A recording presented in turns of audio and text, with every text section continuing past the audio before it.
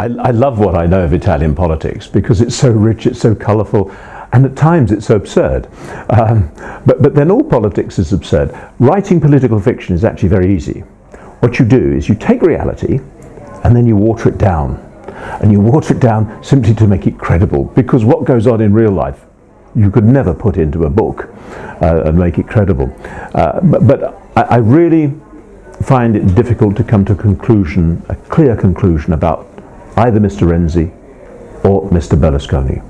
Because in Mr. Renzi's case, I cannot come to a conclusion about him because I don't know enough about his private life.